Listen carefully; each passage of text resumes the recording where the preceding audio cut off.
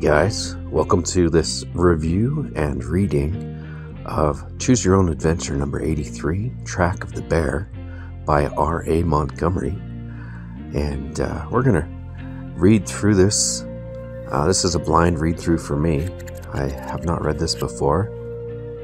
And I think what we're going to do is it's very likely that I'm not going to choose the best path just on a first attempt. So what we'll do is, if we don't get the ending that we like, then we're going to back up and I will look up the best ending and we can proceed from there and see what would have happened if we'd made all the right choices. And then at the end of this video, I'll do a quick review, give you my thoughts of what I think of the book. And at that point, if you like it, let me know. I appreciate your comments, and if you have some suggestions on what books you'd like me to read in the future, let me know. You probably have noticed my voice sounds a little different today. I do have a cold. I'm hoping to make it through. I'm probably setting myself up for trouble here. I'm doing all this reading with a cold, but we're going to go ahead and try it. Because this looks like a great book, and it's been a while since I've done a reading of one of these Choose Your Own Adventures. Alright, let's begin by reading the back of the book here. Of course, the title of this book is Track of the Bear. It says, "You are the star, 15 exciting endings. Can you survive the Arctic to solve a deadly mystery?" Years ago, your great-grandfather, the famous explorer, Red Olson, disappeared during an expedition to the Arctic. You've always been convinced that Red discovered a small island there, even though explorer Evan Skagel took all the credit. When a movie about Skagel's discovery is made, you decide to find out the truth. As you follow the trail of clues, you notice one thing. Evan Skagel always turns up where you do. Alright, let's go ahead and begin.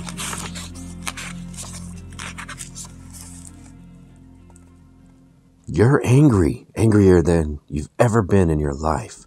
Just this morning, you read in the Toronto Globe and Mail that a movie is being made in Hollywood about the famous Arctic explorer Evan Arthur Skagel, who supposedly discovered that far northern island of Skagelmere.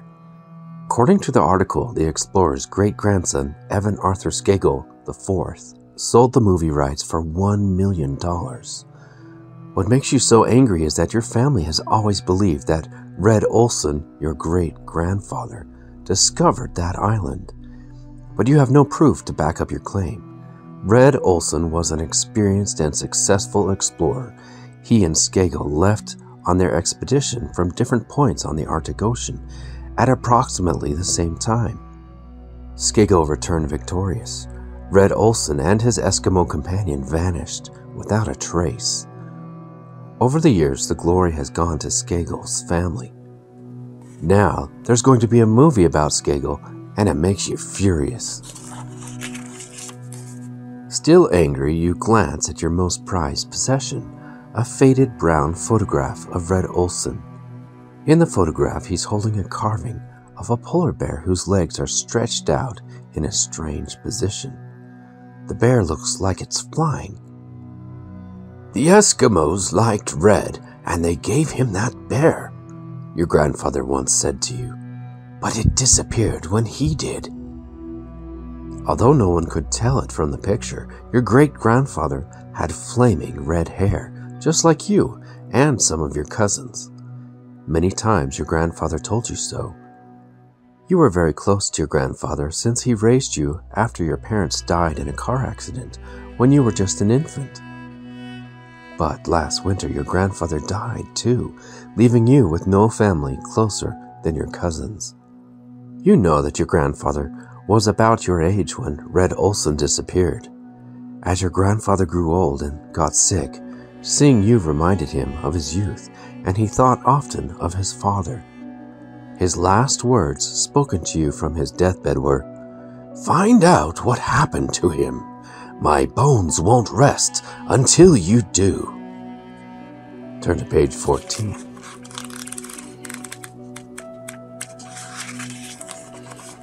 It's summertime, and your cousins have gone to Europe for a long vacation. They invited you to go along, but you've got other plans.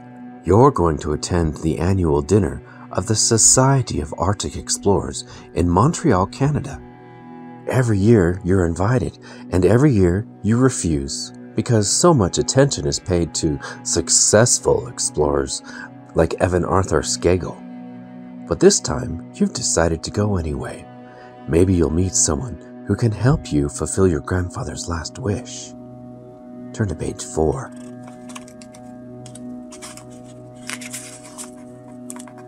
You arrive in Montreal, a charming city of old stone buildings and modern skyscrapers, and check into the Ritz Hotel. Later, you go downstairs to the banquet hall, where the dinner is to be held. A woman is checking off the guests' names and handing out name tags. "You're a descendant of whom?" she asks. "Red Olson, the guy who didn't make it to Skagelmere Island," interrupts a loud voice behind you. It's Evan Arthur Skagel IV, a big burly guy with muscular arms and a little mustache. "The well-known Arctic explorer," you tell the woman, ignoring Skagel. "Oh yes, here's your name." She hands you your tag. "See you inside," says Skagel with a wicked grin. "Not if I can help it, you think." Turn to page 3. You find a seat at the long table in the banquet hall, as far from Evan Arthur Skagel IV as you can get. An Arctic delicacy is served as an appetizer, raw whale skin. You gulp it down quickly. Fortunately, the main course is more appetizing. As you eat, you look around the hall. Many prominent and wealthy people have been invited to the dinner in order to raise money for the society. The Eskimos, whose knowledge of the terrain was of great value to those explorers who would listen, are also represented. A group of their descendants is sitting together at one end of the table. An exhibit of Eskimo artifacts and art is on display in an adjoining room. Later, a moving toast is made to your grandfather, who raised a lot of money for the society. But when the attention turns to Evan Arthur Skagel and the forthcoming movie, you decide to go out for some air. The Eskimo people have long been an interest of yours, so you wander into the exhibit in the next room. Spotlighted in a glass case is a beautiful polar bear carved from narwhal tusk. The animal's front legs sweep back along the sides, and the rear legs are stretched out behind so that the bear appears to be flying. It looks very much like the carving that Red Olson is holding in the faded brown photograph you treasure. Turn to page 12.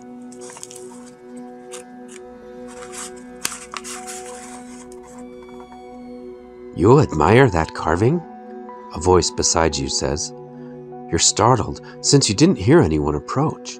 Standing next to you is an Eskimo boy about your age with bright eyes and black hair. "We are used to moving softly in my country," he says as if in apology. "My name is Nitnook, and I am from Invit, a village in the Arctic where we try to keep the old ways." You nod. "The carving is beautiful," you reply. "I saw one like it in a photo. My great-grandfather was holding the carving." "Excuse me for being impolite," says Nitnook with a smile, "but you have what we call the mark of the midnight sun.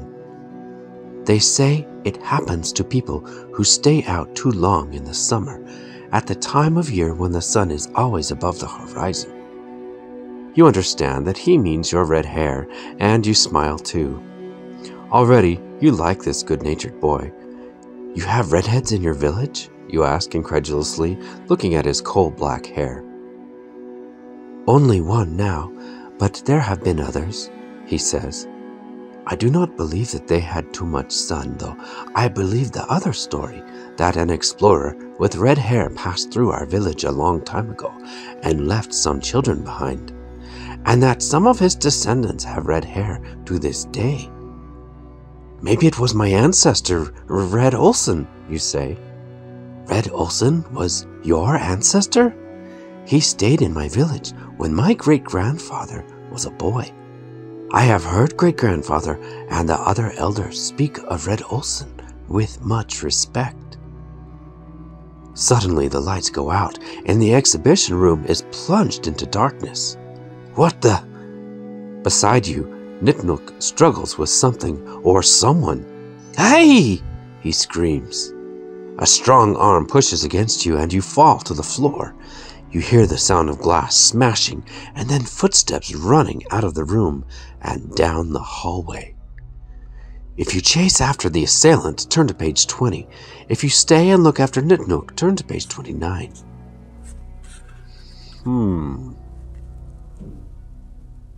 I think we should stay and look after Nitnook.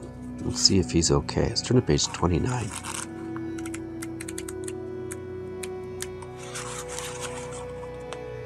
Are you all right? You ask Nitnook. I think so, he replies. In a few minutes, the lights come back on, and you can see a large bruise on Nitnook's forehead, but otherwise, he seems to be okay. Do not worry, he says. The thief probably thinks he got an Ashuna bear, but that bear was not marked. It was not nearly as valuable as an Ashuna. They are irreplaceable. Ashuna bears are used by shamans, you see, the wise men among my people. Ashuna was the name of a very powerful shaman. The shamans carve their signs and records of special events onto the bears, and sometimes they leave them in sacred places. A bear that has the mark of a shaman is thought to have a lot of power. Nitnook pauses, then he continues. I think my great-grandfather could tell you some things about Red Olson that would interest you very much. Would you like to come back to Invit with me? You can't think of anything you'd like more. When do we leave? You reply. Turn to page 27. It's 2,000 miles by plane from Montreal to Nitnook's village. The roads end at a place called Dead Dog. The regularly scheduled flights end at Dead Dog also. But there you find the Twin Otter taxi service that will fly you 400 miles north to the village of Domali on the Arctic Sea, the closest place to Invit that a plane can land. After you leave Dead Dog, you see nothing but tundra, rivers, and an occasional lake. It's a bumpy flight, and you're glad to get your feet back on the ground. You're disappointed, though, at how trashy Domali looks, with its metal buildings and its car parts and machines scattered everywhere. Nitnook senses your dismay. Many towns in the Arctic look like this, he says. It's a matter of necessity and convenience. In the winter we live here, but in summer we return to Invit, where we try to keep the old ways and are not dependent on all this machinery. Turn to page 36.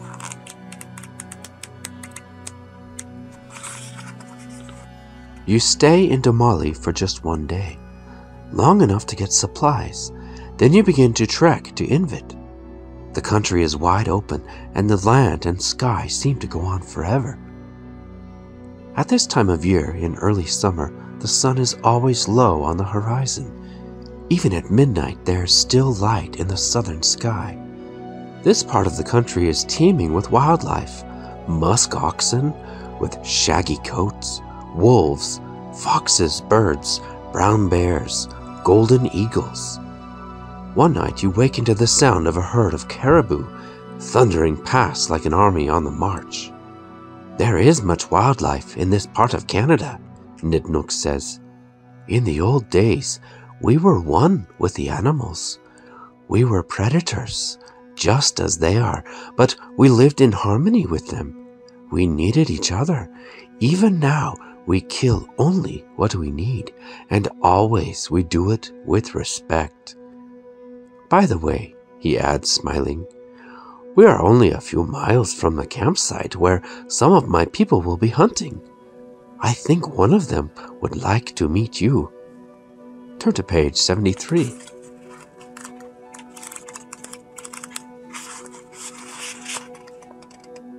When you reach the campsite, you understand immediately why Nitnook has brought you here. Standing near the campfire is a girl with bright red hair. Her name is Rikva, Nitnook says. Rikva is stunned to see you, so startled that at first she has nothing to say. She touches your hair, then touches her own, and her eyes fill with tears. Finally, she is able to talk. I have never seen anyone before with red hair, except an uncle who died when I was little. All my life I have felt so different. You tell her the story of Red Olsen, and she's overjoyed to learn that you're probably distantly related. Suddenly, a shortwave radio near the campfire crackles, and a scratchy voice speaks. The words are barely intelligible to you, but Nitnook understands that the voice is saying that the caribou have reached Invit, and he is needed for the hunt. Rikva turns to you. Could you stay here for a while? She asks. I would like to get to know you. You are tempted, but you also want very much to meet Nitnook's great-grandfather. If you stay with Rikva, turn to page 52. If you give your apologies to Rikva and then go off with Nitnook, turn to page 50. I think we want to meet Nitnook's great-grandfather. We're going to go with, we're going to give our apologies to Rikva and then go off with Nitnook, so we'll turn to page 50.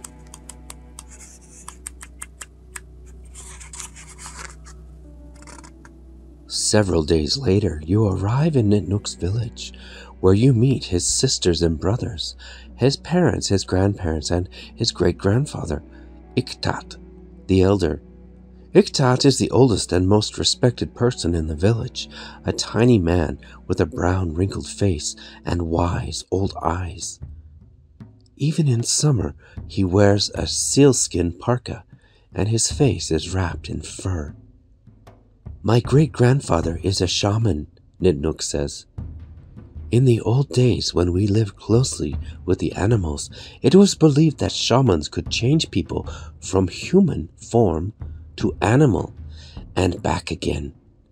The Ashuna bears have given power to many generations of shamans, and that is why the Ashuna is so important to us.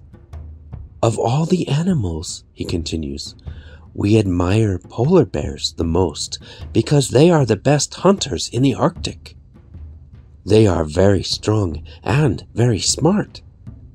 The ancients believed polar bears had great powers, that they could even fly and walk on the bottom of the ocean. Do you think shamans still have special powers? You ask. You will see. Turn to page 44. Nitnook, his father, and his brothers go off hunting for a week, but you stay behind and feel right at home in Invit. The people are friendly and kind. You decide that you especially like the dogs, huskies with thick shaggy coats, curled tails, and masks around their eyes. They are working dogs, Nitnook tells you when he returns. You must treat them with respect and never baby or spoil them. The dog you like best is Io, a lead dog bigger than all the others and very much in command. He has led the team to 3 victories in the Trans-Arctic dog race, Nitnook says. He is retired from the competition now, but he still loves to run. Turn to page 110. The time passes slowly. You're beginning to think your search for Red Olsen's story is getting nowhere, and you should just go home. But one summer night after he has returned from hunting, Nitnook tells you that Iktak, the elder, wants to speak with you. You've been waiting over 3 weeks to hear this. Turn to page 42.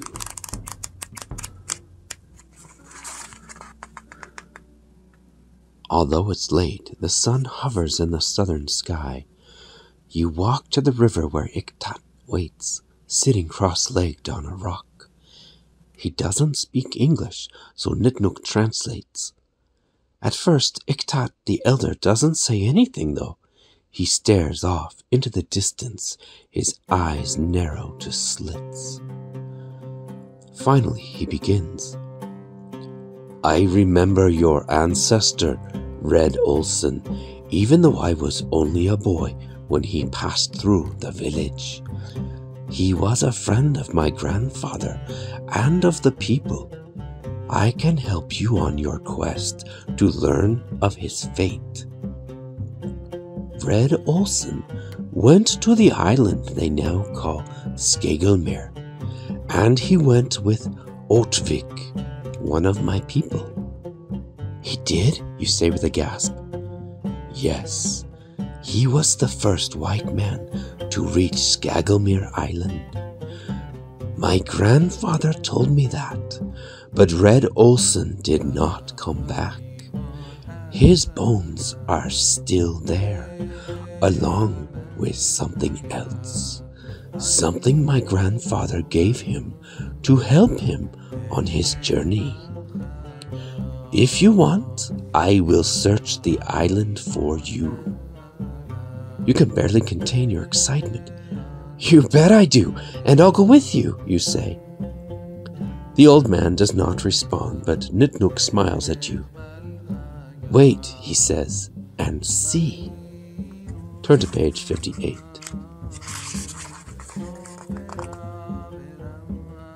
Iktat the elder removes something from his parka, an Ashuna bear carved with his sign and polished by many years of use. Fly like a bird, O spirit. Be strong and cunning like the polar bear, he chants, holding the carving in his hands as he goes into a deep trance. Nitnook explains what the shaman is doing. His body stays beside you, but his spirit leaves, searching Skagelmere Island for some sign of Red Olsen. You sit and wait, awed by the power of the old man. Ah, Iktat says, suddenly opening his eyes and blinking, as if startled to find himself back with you. Red Olsen left a cairn on the cliff above Mooslip's fjord. It is 2,050 steps north of the lips. You will find what you are looking for there. Thank you, you say. Thank you very much. Iktat waves his hand as if to say it was nothing. Red Olsen was a good friend to my people. Turn to page 40. You want to set off immediately for Skagelmere Island. It would be better to wait several weeks until the channel freezes again, Nitnook tells you, because then we can travel across the ice by dog sled the way Red Olsen did. If you go now, you will have to go by plane. There is not enough ice to cross on foot, but there is enough to make a crossing by boat dangerous. I suggest you wait. You'd like to stay in this village for a while, but you're eager to find out more about Red and to search for the cairn. If you decide to wait, turn to page 59. If you choose to hire a plane and go now, turn to page 82. We are going to listen to our wise friend and wait. We're going to turn to page 59. You spend the next few weeks in Inuit learning the Eskimo way of listening to Iktat, the elder's stories about Red Olsen. According to Iktat, when your great-grandfather sailed his ship into the bay where Domali is now, the Eskimos had never seen a white man or a large ship, so they paddled out to it in their umiaks in amazement. Red Olsen had brought some musicians along to make the trip more pleasant for his crew. When he saw the Eskimos coming, he told the musicians to play and the crew to dance. That was the Eskimos' first sight of white men dancing in uniforms on the deck of a ship. The next morning, the Eskimos brought out a drum and danced on the shore for Red and his crew. It was the beginning of a rare friendship. When Red left his ship to explore the land north of Domali, he went by dog team. Otvik went with him. The first Evan Arthur Skagel left at approximately the same time from a point farther east. All these stories have made you even more eager to follow your great-grandfather's path. You can hardly wait to begin your trek to the island. Turn to page 67.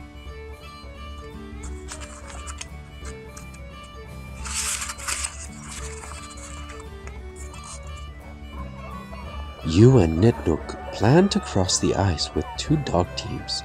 Nitnook will be breaking in some new dogs, so he suggests that you train with Eo's team, as they are the most experienced. You learn how to harness the dogs and how to command them to start, to stop, to go slowly, and to go fast. Hako, hako, hako, you call to turn left, and achoo, achoo, achoo, to turn right. The dogs are very strong, but obedient. Their plumed tails wave in front of you as they race across the snow. Eo can almost read your mind. You think a command, and almost before you call it, he responds. Nitnook is pleased with your progress. The dogs are responding very well, he says.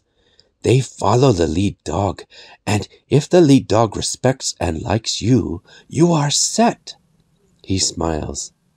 Eo likes you. Turn to page 77. Finally, the people of Invet moved back to Domali. The channel to Skagelmere is frozen over, and you're ready to go. The women of Invik make you a sealskin parka and boots.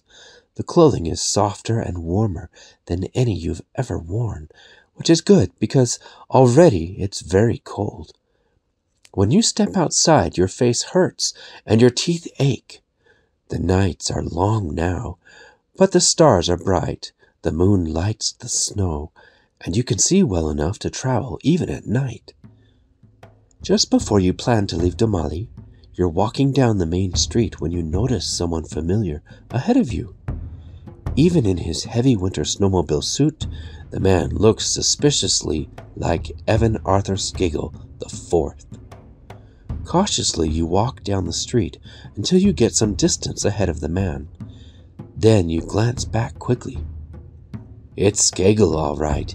He must have traced you to Domali. If you decide to confront Skagel and find out what he's doing in Domali, turn to page 69. If you get out of town quickly before he sees you, turn to page 37. I think we're going to try to avoid this guy. Let's get out of town quick before he sees us and turn to page 37.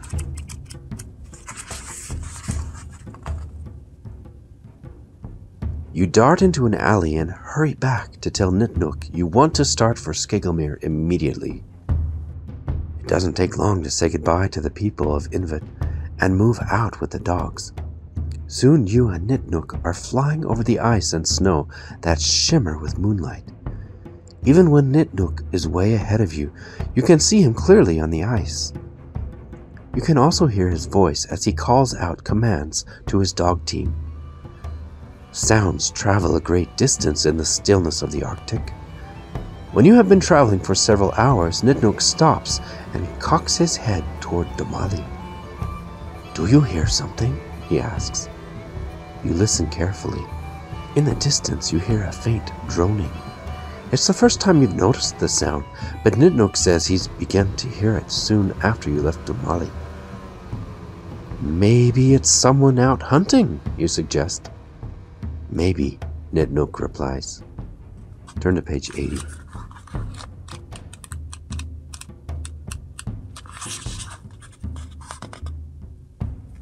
The channel is frozen solid, The moon is bright, and you proceed easily towards Tlakaelel Island.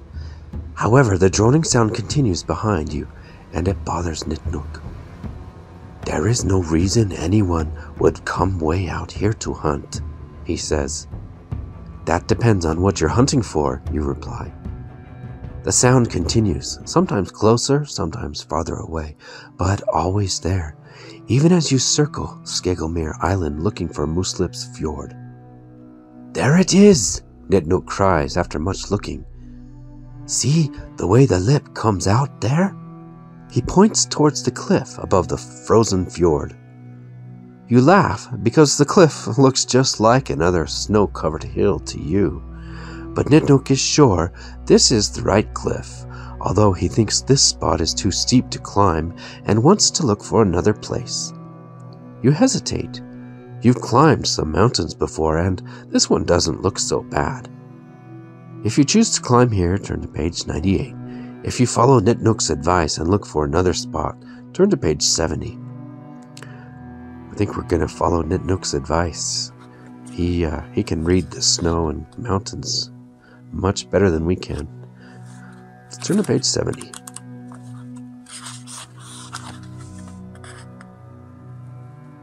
You and Nitnook travel along the coast of the island until you find a more gentle incline and climb it carefully. When you reach the top, you make your way back towards Mooslip Fjord. You notice that you don't hear the droning sound anymore. "Maybe whoever it was turned back," Nitnook says. "I hope so," you reply. From above, it's not easy to locate the lip shape that was near to Nitnook from below. Finally, you agree on a place to start. Turn to page 78.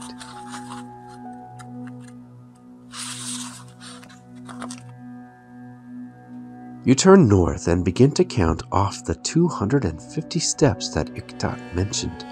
1, 2, 3, 4. But there's no need to count very far because ahead you see a mound of snow. It must be the stone cairn. You race toward it, clearing off the snow and knock the stones loose. Inside, you find an Ashuna bear, and under it is a leather-bound journal filled with entries in a handwriting that you recognize as Red Olson's. "Why did my great-grandfather and Otvik leave the bear here?" you ask Nitnook. "Otvik was thanking the spirits for bringing them to the island. My people like to leave an offering and perhaps a message when we go to a new place." He turns the bear over in his hands. "Look." Carved into the side of the bear are the latitude and longitude of this spot, the date, and Red Olson and Otvik's initials. "Wow," you say. "This proves my great-grandfather was here and that he discovered this island first. The date is 3 days before Skagel claimed he got here." Turn to page 41.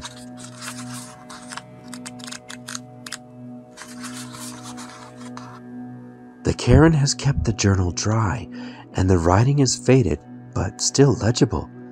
You begin to read. After the expedition left the ship, it ran into difficulties. The men were held up by a blizzard. Food supplies became low. Some of them suffered from frostbite and exposure.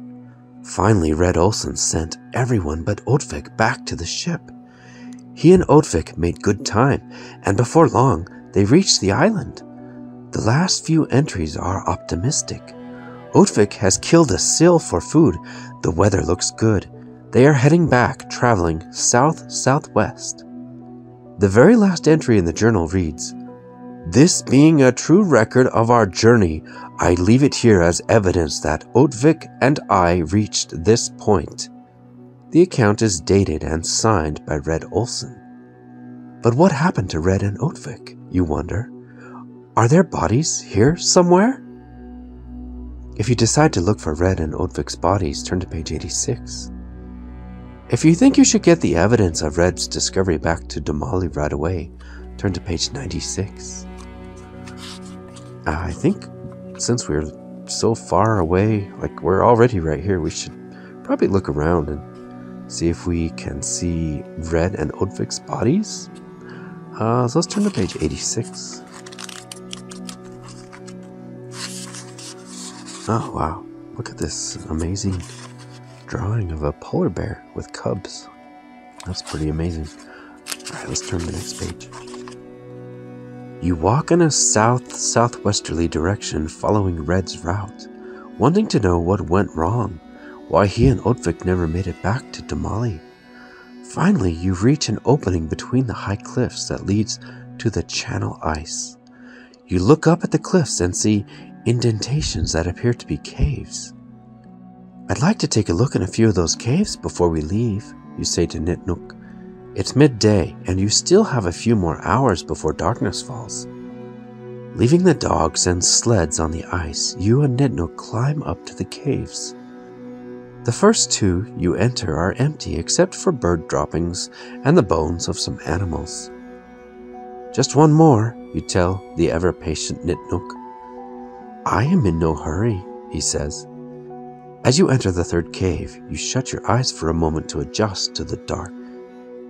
When you open them again, you see large white skeletons lying on the floor, the bones of two men, one much taller than the other. Red Olsen was a very tall man. Turn to page 109.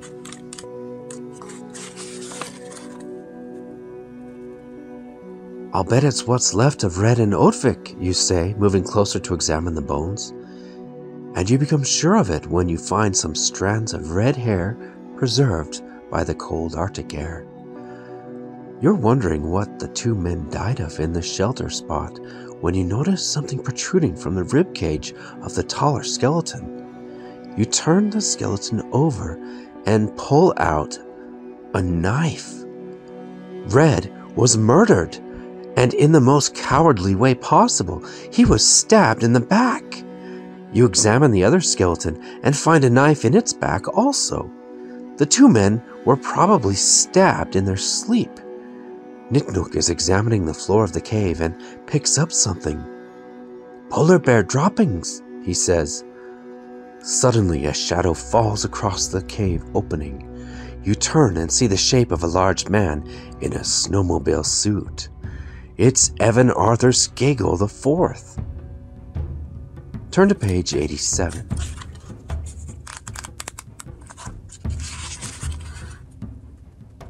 Well, well, says Skagel. What have we here? Two nosy intruders and a bunch of bones.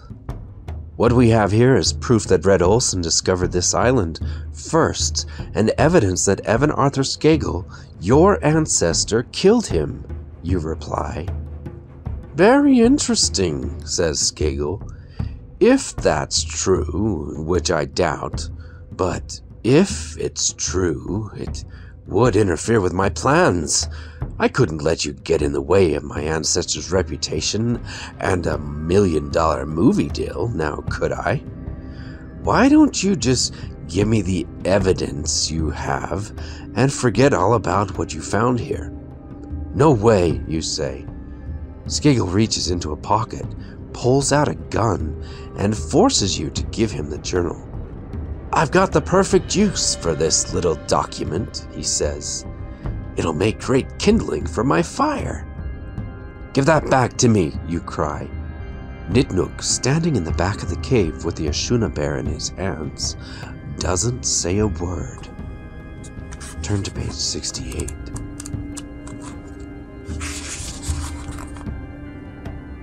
Let me see that, Skagel says, pointing his gun at the bear. Nitnook hands it to him, smiling strangely. Skagel turns the carving over in his hands, looking at the inscription and the date. My ancestors knew you Eskies would leave something like this around, but we were never able to find it until you two came along. I know a family that's going to be very happy to get their hands on this bear. Nitnook mumbles something. It sounds like, and I know a bear who would be very happy to get his paw on you. But that makes no sense. You think you must be losing your grip on things. Well, it's time to say your prayers, Skagel says. Now, why don't you two just lie down there on the floor of the cave? A couple of months and you'll be a pile of bones too. Skegel points the gun at you and Nitnook. You lie down next to the skeletons. This is it, you think, wondering if you'll feel any pain or hear the sound of the gun. Suddenly, a deafening roar fills the cave. Turn to page 88.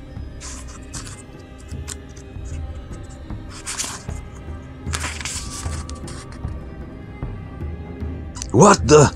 Skegel starts to say as a large, angry polar bear lumbers out of the shadows. It must have been aroused from a deep slumber, you think, and it's not happy about it. You see a flash of white fangs and fur. The bear swats Evan Arthur Skegel IV with a heavy paw. Ah! Screams Skegel, dropping the Ashuna bear. The polar bear swats again, knocking Skegel from the mouth of the cave and down the cliff. You hear another scream, and then nothing.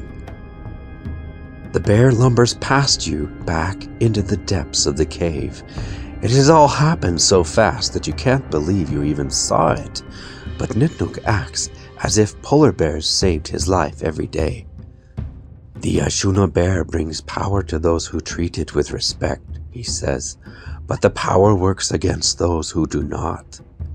He picks the bear carving up from the floor and puts it in his parka. Turn to page 93.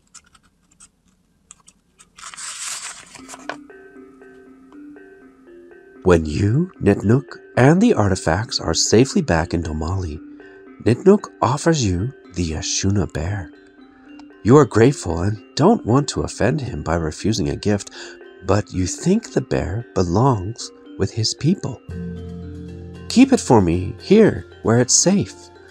I'll be back to visit it and to go on the ice with you again, you tell Nitnook. You too, you add, patting Io on the head. Turn to page 71.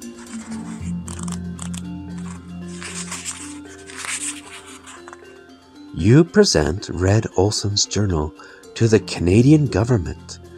They are astounded at your discovery and agree that the name of the island should be changed immediately from Skegelmere to Olson. Your great-grandfather finally gets the honor he deserves, and at the next annual meeting of the Society of Arctic Explorers, the toasts are made to him and to you. The end. Wow, okay, well, I think we got the best ending. I mean, really, what's better than that? We've cleared our grandfather's name. We obtained a cool, rare artifact that the villagers are going to hold for us. We've met a new friend, our dog, Io. And we proved that our grandfather was the first discoverer and disproved the other family, the Skegelmere guys. So I think we got the best ending, and I'm not going to bother looking it up. I imagine that's the best one. Anyway, that was cool. I like this book. The book is beat to heck for sure, but it's still, I think it's a little bit of a treasure. I like this. As far as a book review goes, I think this was a fun one. Now, I wasn't real happy. Like, it seemed like we got the obvious ending. Like, I don't think it was that hard to get the best ending.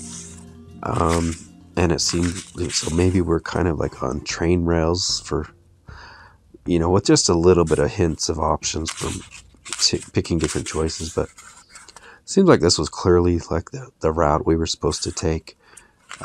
It'd be interesting if they had other endings. I haven't read this before, so I don't know if there are other cool endings like this one, but it'd be interesting if they made different kinds of endings that were fun. I think it said on the back here there are 15 exciting endings, so maybe there's some good endings there. I think they were very respectful to the Eskimo people. Although I think the word Eskimo might actually, these days, I think it might actually be offensive. I believe Eskimos, like Inuit, I believe is the politically correct term.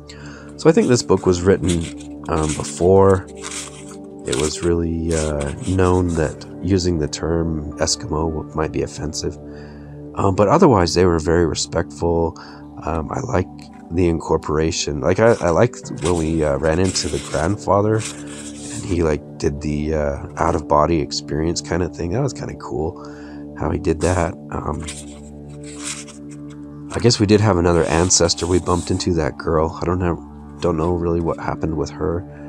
It'd be interesting if he goes back and finds out. Of course, these days we could do a DNA test, but I think this book was written before that was really a possibility. But we could go back and do a DNA test and find out all the people we're related to. But it's cool. It kind of had a young Indiana Jones sort of feel to it, with adventures along the way and animals, wildlife. So I would give this. Let's see. As far as a rating scale, how should we rate these Choose Your Own Adventures? I think I would give this 5 out of 5 hot air balloons. So on a rating scale of 1 to 5 hot air balloons, this was a 5 hot air balloon. As far as adventure, we did lots of traveling to remote areas, and there was some artifacts involved and treasure and some lore and some, I don't know, it's all pretty cool. So 5 out of 5 hot air balloons for Track of the Bear by R.A. Montgomery. This has been Sprocket reading through another Choose Your Own Adventure with kind of a raspy voice. I'm sorry about that.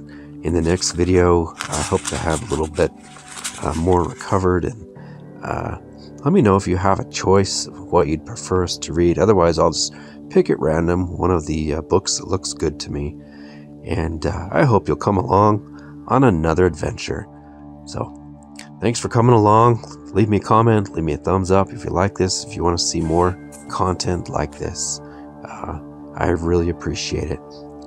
And I'll catch you in the next video. Take care.